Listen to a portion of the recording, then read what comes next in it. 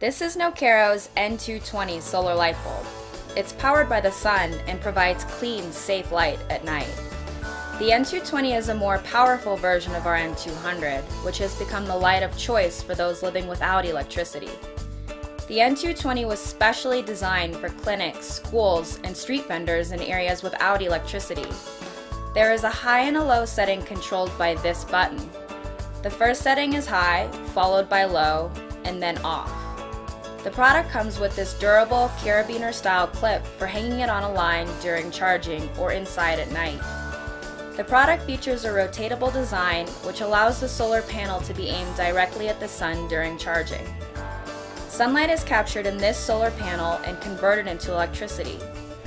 The electricity generated by the solar panel is stored in two rechargeable batteries located inside.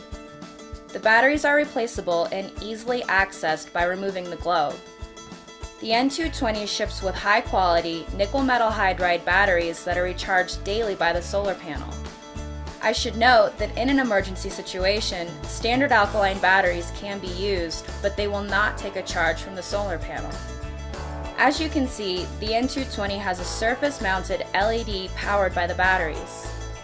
Also located inside the globe is this handy charging stand which allows for tabletop charging.